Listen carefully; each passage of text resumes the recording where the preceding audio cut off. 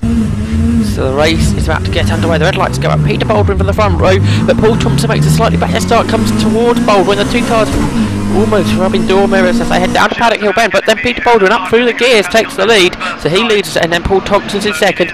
Casey's gone round the on-board Caroline Deeth, who's going backwards now because it's down to about 5th or maybe even 6th as they head up the hill now. Then as they head up towards Druids, now we can ride on board with Mark Cowan, who tries to come around the outside of Aaron Smith. He can't do that with Smith coming around Deeth. He can't do that either as they head now down towards Grevy Bed for the first time ever against the leaders through the left-hander. Peter Baldwin at the front of the pack. Everybody all as one head through the corner. Down the Cooper Straight they go, down towards 30s, and leading the way it is Peter Baldwin. Second is Paul Thompson. Third is Casey. Fourth position is Dave Drew. Then in fifth is Colin. Colin Peacock runs in a fifth position as the cars head down the rubber track down towards Paddock Hill Bend. Then for the first time at racing speed onto the break tour paddock they will be. And here they come into the corner then. Paul Thompson still holding the pressure onto Peter Baldwin. We've got a group of 5 going for the lead now. And then it is Deeth, I think, that runs ahead of the rest of the pack as the cars all head down the hill. And now we can roll back on board with Deeth. He's in fact not right at the front of the next group of cars. It was in fact the number 9 machine of Mark Sims. Everybody made it safely through lap 1. Leaders down in towards 30s. It's still Baldwin trying to make a gap to Thompson as now Dave Drew under lots of pressure as they head up into clearways. That's Colin Peacock right behind them. Mark Sims and Aaron Smith as they all head through clearways onto the path. They go once again. As they head on to Clark, coming out across the grass comes Rob Howard. And now is he heading for the pit lane, I wonder? Yes, he is by the looks of things. So I think Rob Howard, we are first retirement of the race. Into Paddock again then for Peter Baldwin. He heads down Paddock Hill, then up back up the hill, up Howard Hill towards the Druids hairpin. He still leads the way, come out to retirement this year. And still winning races on his first race on his return at Donington Park. As he goes into Graham Bend, looking for another win here today. Dave Drew gets a big side of moment, so does Aaron Smith as they head out of Graham Hill Bend down towards Surtees. It's Paul Thompson putting the pressure on for the leaders. Dave Drew goes straight on at Surtees. Across the grass he goes. The car that was running in, I think, 4th position, mowing down the grass, and he's dropped right to the back of the field. Now, did he have a problem which caused him to go straight on at Surtees? Well, at the front now, from out 3 for the lead, it's Peter Baldwin, Paul Thompson and Richard Casey as they head up towards Druids then for another time. Aboard with Rupert Deeth, he chases after Aaron Smith. As Mark Sims leads this group of cars down towards Graham Hill Bend. Turn into the left hand, and a big sideways moment again from Aaron Smith. The car completely crossed up as he went out the corner. He run a bit wide as well and all that. They head down towards Surtees. They're side by side in front as well as Tony LeMay tries to come past Mark Sims. That's about, I think, for something like 5th position as they head into clearways. Tony LeMay putting the pressure on, and Aaron Smith runs wide. Has he got a problem? Because a few mistakes now within the last few laps. Dave Drew retired, and I think Aaron Smith's going to be the next one. So we've had 3 retirements in the first 3 laps of the race. On to lap 4 for Peter Baldwin. Tony LeMay still ahead of Mark Sims, trying to pull away from the rest of the pack. Side by side there. That's third trying to gain a place. Right, round the outside for Mark Cowan as he tries to gain a position at the Druids hairpin. He can't quite do that. Chris Watkinson is the person he's trying to find a way through. He turns into Graham Hill Bend now then. Watkinson quick through the corner. Pulling away then as they head down the Cooper Straight. Baldwin getting a gap now to Paul Thompson. Now closed in on the top 3 has the car of Colin Peacock going really well. And up on the inside of Mark Sims now goes the 15 car of Gordon Pocock. So that's another place lost for Mark Sims as he's dropping now down the order. The field head through Clark Curb now, but down Paddock Hill for Peter Baldwin, still with that gap to Paul Thompson. Then Casey in 3rd and Peacock in 4th. Then 5th is Tony LeMay away himself. Mark Sims has lost another position by the looks of things. They head up the hill and or he got it back again by the, or no, he's about to lose another position, is he? Yes, Rupert Deeth. So Those are the cars going side by side. Sims still just about standing in front of Deeth. This is the battle for 7th position as they head down the Cooper Straight now then. There's Peter Baldwin into McLaren, the top 4 all still together. Then Tony LeMay there in the 5th position, and then Sims has a huge queue of cars behind him for 7th. There's 1, 2, 3, 4, 5, about 8 cars I reckon in that battle for 7th position as they head now out of clearways onto Clark Curve. It's still Mark Sims that leads the way in this battle from Deeth. Then Kane Aston, one of the top drivers in Mini Migla racing, involved in that after a problem yesterday in qualifying. So Sims still leading. And Aston then got a good run up down the hill. Now he looks up on the inside of Rupert Deeth as they head up the hill towards Stuart Herpin. Deeth defending that line and trying to attack Mark Sims at the same time. Can Kane Aston come right round the outside here? I think he can't quite. Now here comes Deeth. He's going to try and attack Sims for 7th. He can't do that. Sims late on the break for Graham Hillbed. Now they head on to the Cooper Straight. Then they stay in that same order. Mark Sims in 7th, 8 for Deeth, 9 for Aston as they head now in. The leader head into Curtis McLaren. Then we wait for that battle for 7th. And it's still Sims sitting there. Kane Aston still putting the pressure on for Deeth. And then Mark Cowan there in about 11th position, I think. One of our onboard cameras. He's still following Watkinson. Then right behind him is a number 16 car. That is Lee Jones. As they head now onto Clark Curve and onto the Bum Straight to complete yet another lap of this 20-minute race. The number 10 car into retirement, so we've got another car off and out, and that's Phil Harvey. Leaders down through Paddock Hill Bend. They stay in the same order as Sims still got Deeth behind him, then Kane Aston as well as they head up the hill. Stays the same order as it is at the moment. Back on board with Mark Cowan then as he tries to see if he can find a way past Watkinson. He got that time. Now what can Rupert Deeth do about Mark Sims this time?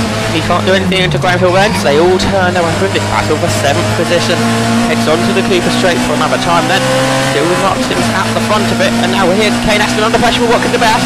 Defends the line just about stays in front. Side by side behind Cowan as well.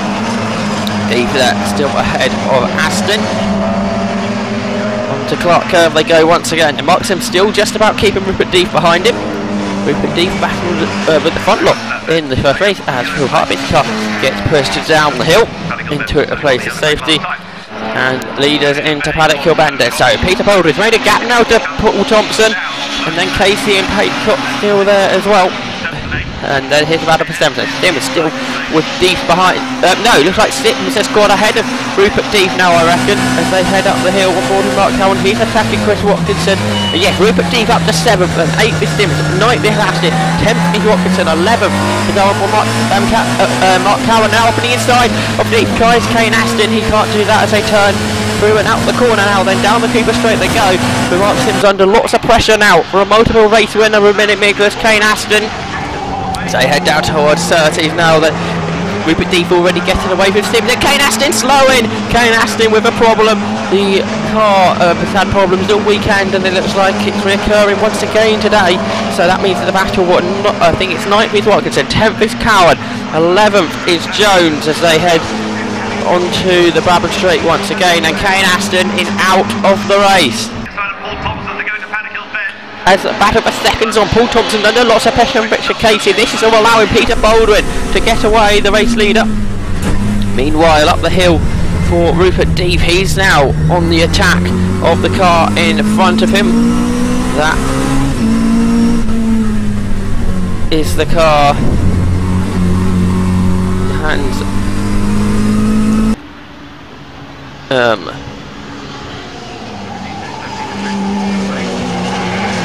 check for that in a second, because lead us through clearways once again.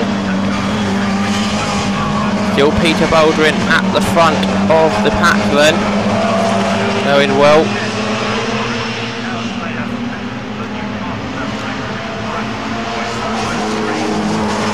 It's Gordon Pocock who Rupert Deeth was chasing after. So they head now, and Deeth's already got past him. They're trying to come back at him. Pocock can't do that though. It's up to 6 now for Rupert Deeth. Mark Cowan's still done lots of pressure. He defends to Lee Jones as they head up the hill. On board we can go with Mark Cowan then as he gets onto the brakes for the Druids Hairpin.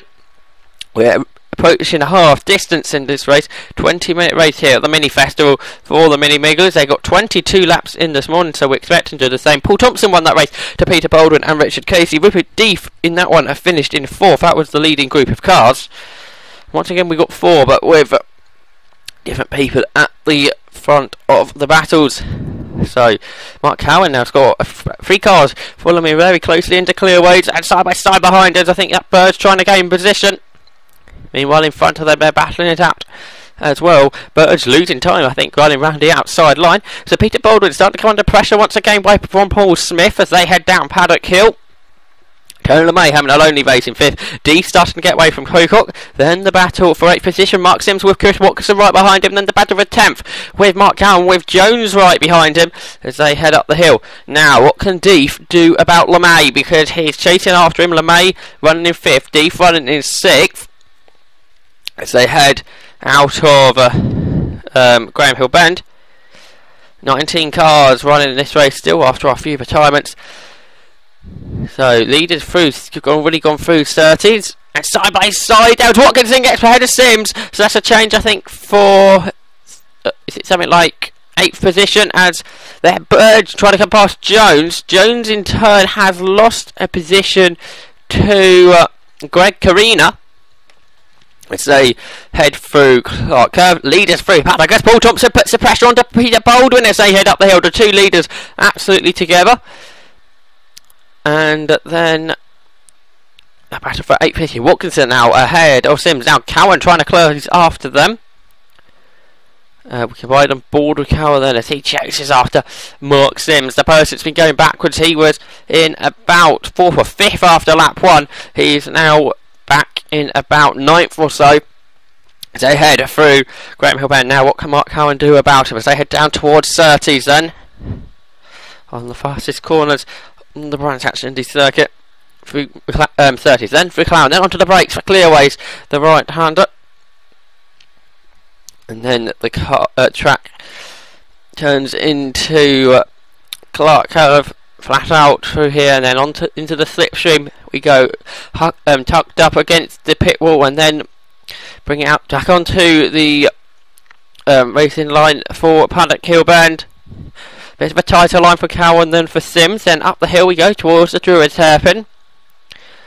And then onto the brakes. And Cowan dives to the inside of Mark Sims. He can't quite make that one work. Meanwhile in front, Watkinson's closed in on Pocock as they head down towards Graham Hill Bend. Leaders though through 30s. It's Baldwin still that leads. Paul Thompson's in 2nd as we head into Clearways. Just over 7 minutes to go. 3rd, still's Casey, and here's this battle. Cowan under pressure now from Carina as they both Sims I think slightly get away. It's a Paddock, a big sideways over Paul Smith and Paul Thompson even. He just about holds on to it, but trying to come through now. I think at the 2nd will come Richard Casey. Thompson attacking Baldwin for the lead. The car got a bit out of shape through the corner, and Carina's got past Cowan and into Graham Hill Bend. So you can see Baldwin with that lead now. And Thompson, I think, lost the place to Peacock, but then he dived up on the inside for Graham Hill Bend, make the position, gain work, and gained the position. Now, as well up on 2 wheels for Watkinson for Graham Hill Bend. Then we've got a battle on for 5th as well. So we'll watch that one as Thompson under lots of pressure there from Peacock, but you managed to hold it on. Yes, Tony LeMay under pressure now from Rupert Deeth, who's having a good race once he managed to clear of this massive battle for 7th back. Behind that battle we got a couple of cars battling here. Philip Andre and Paul Simmons. There's Andre, that's the head of Simmons, but Baldwin with that lead from Casey, then Thompson and Peacock going. Tony LeMay still under pressure. Tony LeMay still under pressure from Rupert Deeth. On board with Deeth then as he really puts the pressure on to Tony LeMay down the hill, down towards Graham Hill Bend, then just about staying in front at the moment is Tony LeMay. He runs a bit wide. Now Deeth trying to find a way through into 30s. He won't be able to do it this time, I doubt. As Paul Thompson there in 3rd position, still really putting the pressure on. And what about in that battle for 5th then? LeMay staying in front of Deeth. There's Watkinson, then Pocock. As Cowan gets back ahead of Carina, I think, there. As Thompson's got into 2nd into Paddock. He's got ahead of Richard Casey once more. And Still in 7th. There is Watkinson as Cowan attacks Mark Sims. It runs out wide, so he goes through there, and Jones is going to follow him through. And on board with Cowan, then into Druids. So Karina's still in front of him, I think. Then it's Sims behind, looking in the mirror. Sims going side by side, I think, down towards Graham Hill Bend. Leaders back into clearways. They've never lapped a car. That is Robert Morris. Tony LeMay under lots of pressure from Deeth, who dived up on the inside there into 30s. Then we've got Watkinson leading the next cars. Then Mark Cowan leading this forecast car. Mark Sims is just behind him. So they turn into clearways and onto Clark Curve. Cars will be looking for the slipstream there. Under 5 minutes to go. Paul Thompson still just ahead of Casey as they turn into paddock. And there's a battle for 5th. LeMay still just about holding off Deeth. Tried to get a good run off the corner. Battle of a 10th for them. Mark Cowan, that's ahead of Mark Sims. And there's Andre and Simmons still battling it out for 14th. Peter Baldwin into 30s then. Head of Thompson. Then Casey. And Peacock. And LeMay under pressure of Deeth, who dives up on the inside for clearways. He should be able to make this work. Both cars go very wide through the corner. Cars side by side now. They will beat it all the way down towards Paddock Hill Bend. The two cars level. So go down the straight. Leaders are broken to pairs. Baldwin and Thompson battling for the lead, and Deeth on the inside line for Paddock makes it hard work. He's up to 5th, and Tony LeMay tries to fight back up the hill, though I think Deeth should just about defend that off. Sims back on the inside of Mark Cowan, so they change positions once more. So they head up the hill. Cowan fighting back again. Up on the inside, almost on the grass. Sims just about defends the line. As they turn through with about 3 minutes to the race to go. Not long to go out at all in this one. Can Mark Sims hold on to his position? If they go through Graham Hill End, the power goes on down the straight towards 30s. They go, and Deeth still under pressure from Tony LeMay. Next battle for 5th. Deeth runs out wide. That's allowed with LeMay up on the inside as they go onto Clark Curve, and looks like LeMay, as they head down to Paddock, should get the position back. Still, they're in pairs for the lead. And LeMay, yes, he did get back out of Deeth, so he runs in 5th once more. Cowan's still chasing after Sims. And you've got Jones and Burge in that as well. More lappery to be dealt with for Peter Baldwin. Will this hold him up? Because Paul Thompson is there to pounce if Peter Baldwin makes any mistake as they get up on the inside of the next back marker. And they've got one more to do as they head down towards Paddock then. So Baldwin still leads from Thompson. Then it's Sims still leading this gaggle of cars. Cowan right behind him. Then Jones as they head into clearways. Leaders through Paddock then with the next car to be lapped. Still Baldwin leading the way then. LeMay just ahead of Deeth with a maybe, yes, 2 laps possibly, maybe 1. As into Paddock, 2 cars off. That's Mark Cowan, and Mark Sims hits the tyre wall very hard.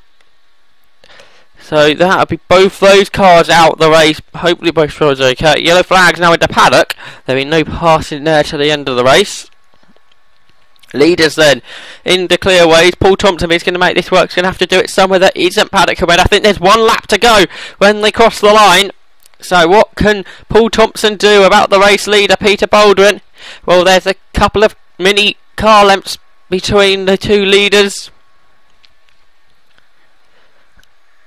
And into Paddock they come then past the stricken vehicles, and I don't think Paul Thompson's going to be close enough to challenge anywhere on this final lap of the race. LeMay looks like he may just about have a kick enough gap to Deeth to hold on to his 5th position. This battle's all been spread out. Let's see what happened then on board for Mark Cowan. He went to the outside of Mark Sims to head down to Paddock Hill Bend and simply to cut across the front of Cowan's car. Both the cars headed into the tyre wall. see now how hard Mark Cowan's hit the barrier. The car launches up in the air. And again with Mark Cowan, the car just making contact into the corner. Both cars rushed into the tyre wall, but final time, Peter Baldwin, it looks like he's heading towards another victory in Mini Migla's. Number 33 car. Paul Thompson looks like he won't be able to quite do anything about the multiple time champion. Peter Baldwin then will take another victory in Mini Miglas. He won by just over a quarter of a second to Paul Thompson. Third was Richard Casey. Fourth, Colin Pickett. 1.5 seconds separating the top four. Fifth was Tony LeMay. He just beat Rupert Deeth. Seventh in the end was Chris Watkinson.